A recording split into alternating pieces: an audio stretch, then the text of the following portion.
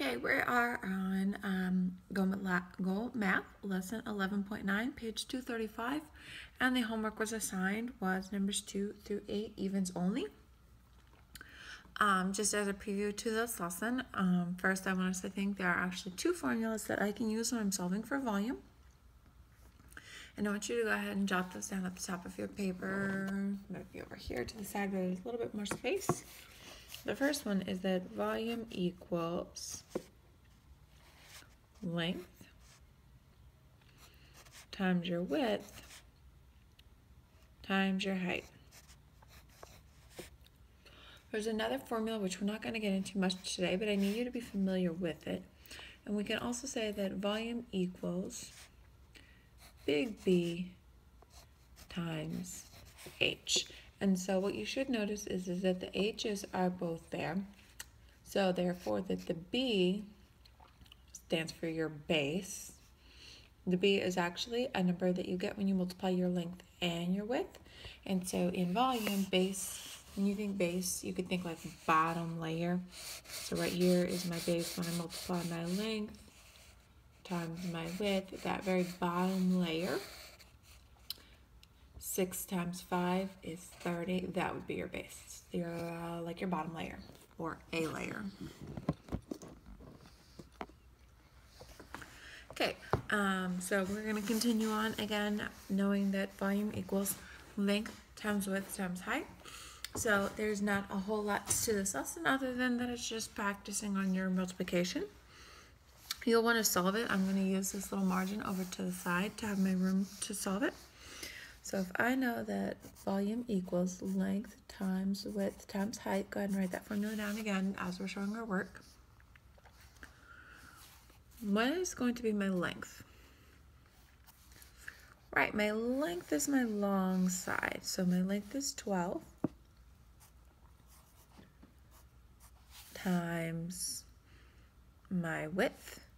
Again, my width is how wide is it? Is 2. And again, these two numbers, if I were to multiply my length times my width, that would give me the base or the bottom layer. But right now I'm not going to worry about that. I'm just going to go on. My third dimension, my height. My height is 4. Now, in this instance, these pictures are labeled for you with the amount. But if I didn't know that, I could count how many unit cubes are there going across. So here's 1, 2, 3, 4, 5, 6, 7, 8, 9, 10, 11, 12. And notice that I made like a little mark in each of them as I was counting to make sure that I didn't accidentally skip one or count one twice. So now I know that volume is equal to 12 times 2 times 4.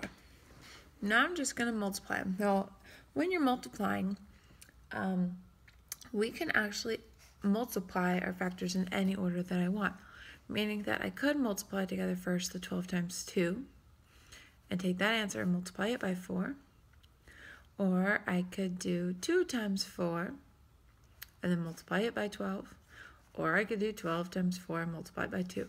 It does not matter the order in which I multiply my factors, so it really is completely up to you. I'm going to multiply together first. I've chosen, I think I'm going to do the 2 and the 4 first, and then I'll multiply with 12. But again, it doesn't matter whatever order you choose. I know that 2 times 4 is 8, so now I'm going to be doing 12 times 8. Now, if you can't multiply this way with them going horizontally, you can always rewrite that over to the side with it going vertically, if that's going to help you. Some people prefer this, some people are fine with this. It really is a matter of preference. Either way, I'm going to multiply 8 times 2. 8 times 2 is 16, so I would drop down a 6 and regroup a 1. And now I'm going to multiply 8 times 1. 8 times 1 is 8, plus the regroup digit is 9. So either way you chose to multiply, you still got your same answer of 96. So the volume is 96, but we have to also remember the unit of measurement, meaning is it centimeters as it was on number 1? Is it units squared? Is it feet? Or not units squared, unit cubes, feet, and in this instance it's inches. So because you're doing volume, you can either write inches cubed with a 3 in the air, or you could have written 96 cubic inches. These are the same. This one is a little bit shorter, and actually I didn't really need to write out the word inches. I could have just done the IN. What the 3 means, 3 is, when I see 3, I need to say cubed, but really it means that's a 3-dimensional figure. I've multiplied 3 numbers. I've multiplied 3 numbers to get a volume. 3 numbers, 3-dimensional. Okay, let's look down at number 4.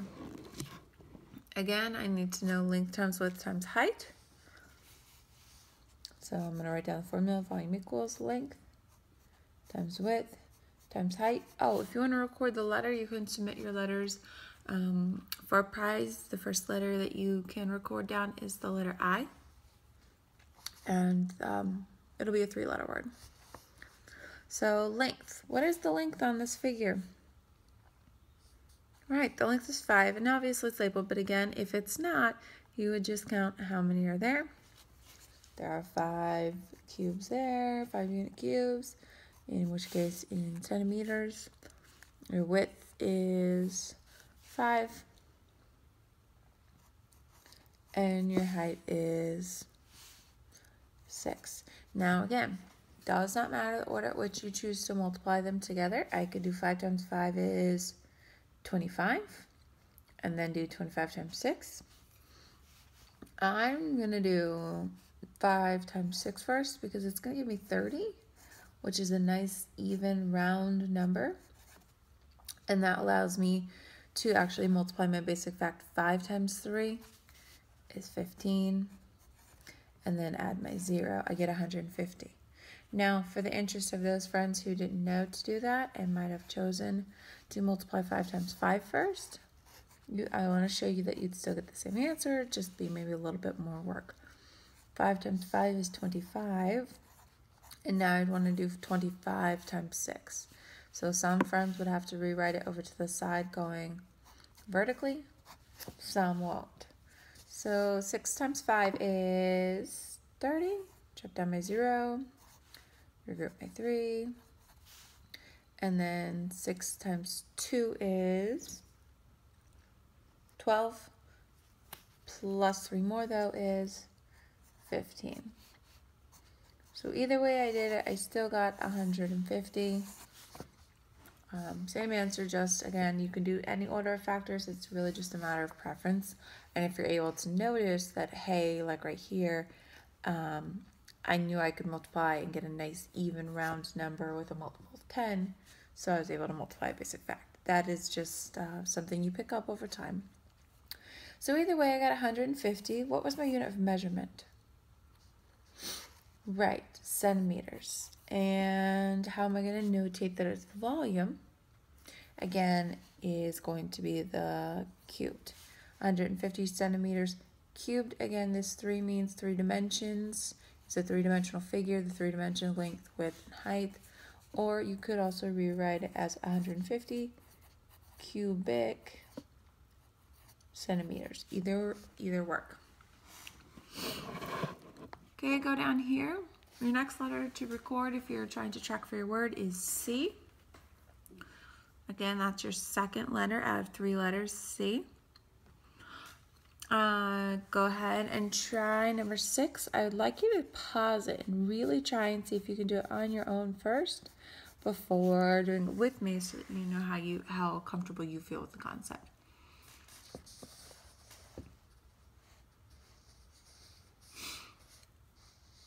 So if volume is equal to length times width times height, then hopefully by now you've already paused it and solved it on your own. Your length was 6 times your width was 6 again, and your height is 4.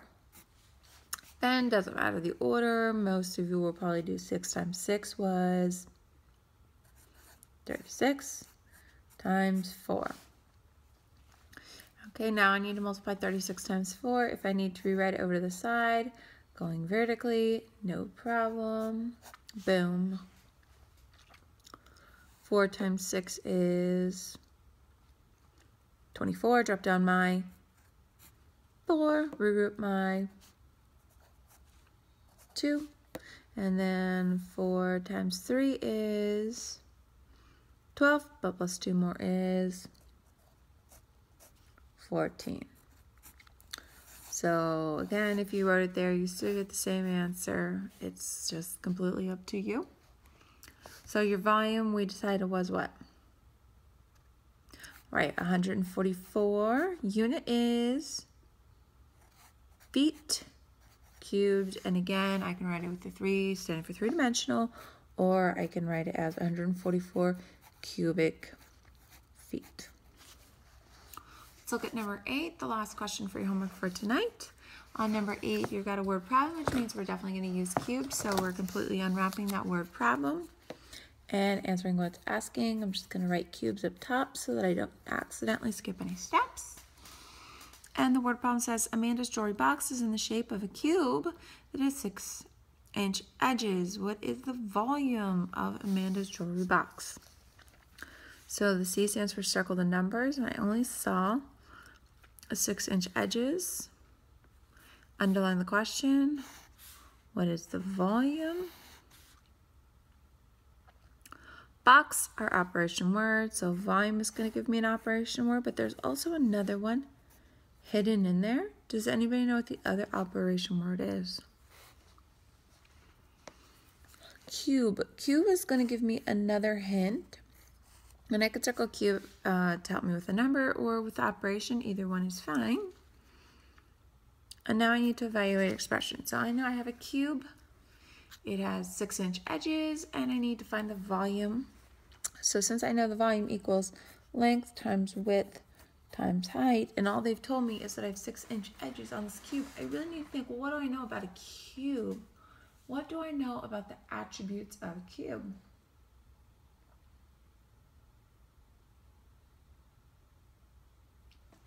Right, a cube has 12